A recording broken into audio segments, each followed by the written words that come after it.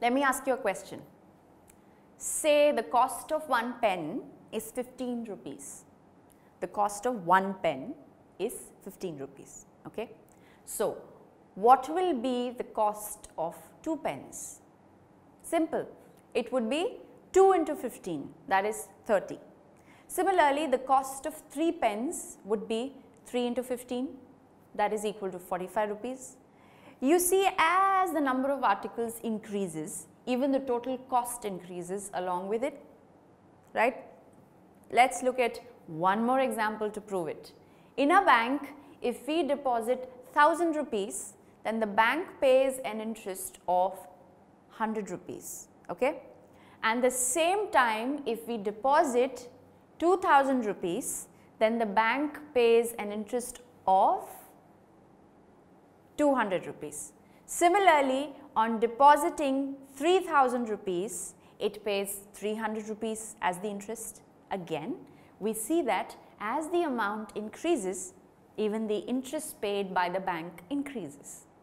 In the first example, the cost of the pens was increasing with the increasing number of pens. So, let us see what happens if we calculate the ratio of total cost of pens upon the total number of pens for all three situations. For one pen, we had to pay 15 rupees. So, the ratio is 15 upon 1, which is equal to 15. Now, for two pens, we paid 30 rupees. So, the ratio is 30 upon 2, and that is again equal to 15.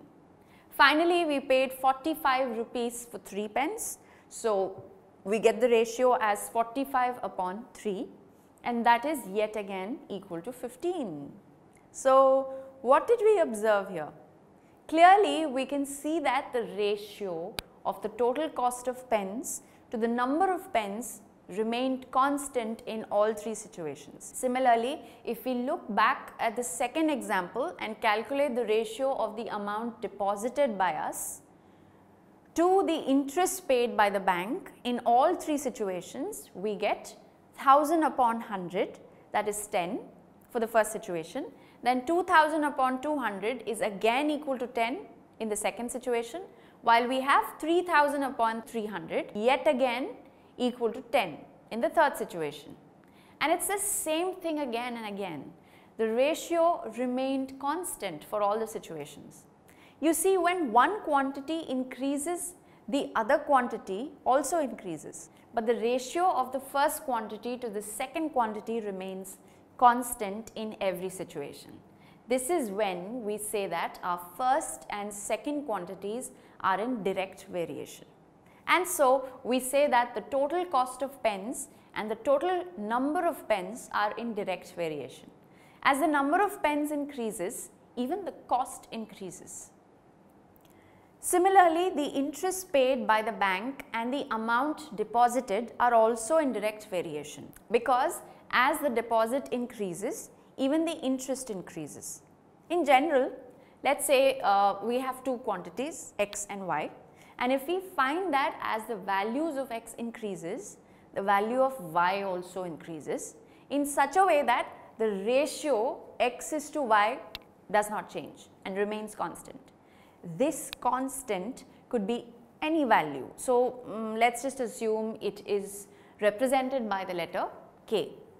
So, we say that x and y are in direct proportion if x is to y is equal to k or x equal to ky.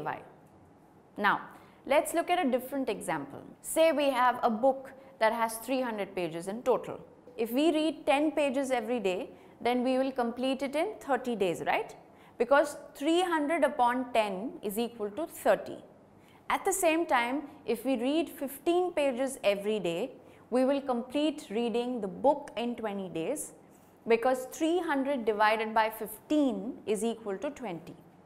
So, if we read 10 pages per day, we need 30 days to finish the book. If we read 15 pages per day, we need 20 days to finish the book. This means that as we increase the number of pages we are reading per day, the number of days decreases. That is, one quantity increases when the other quantity decreases. Another thing that we need to observe here is the product of the two quantities.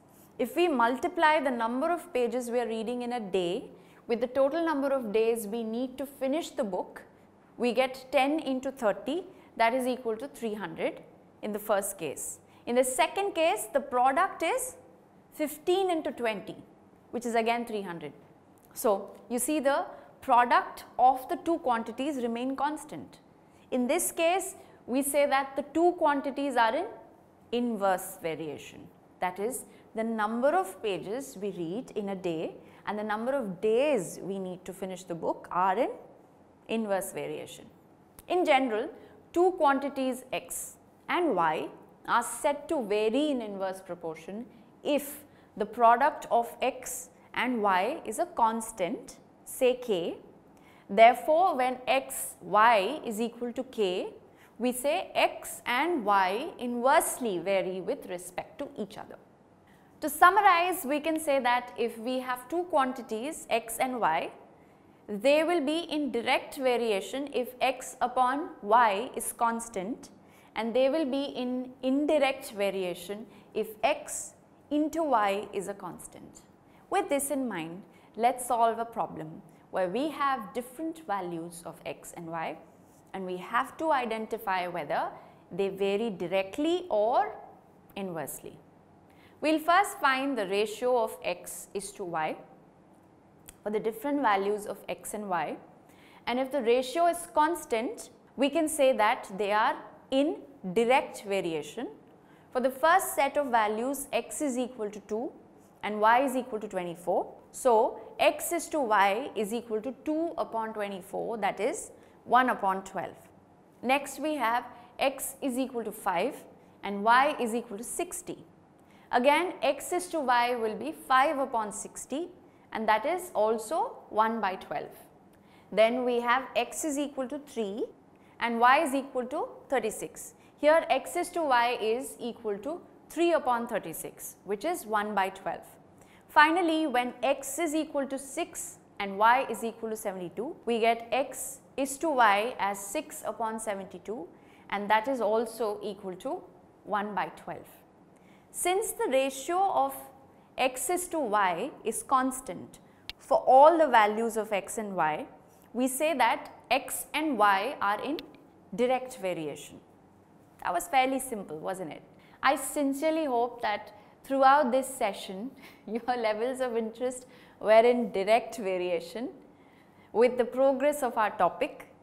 Either way, this marks the end of another interesting math lesson. I hope you think the same. I'll take your leave now, and even though we have practiced a bunch of problems, I urge you to practice more, and I'll see you soon in the next chapter. Tutormate. For more amazing video lectures, download the free app on the Apple App Store or Google Play Store.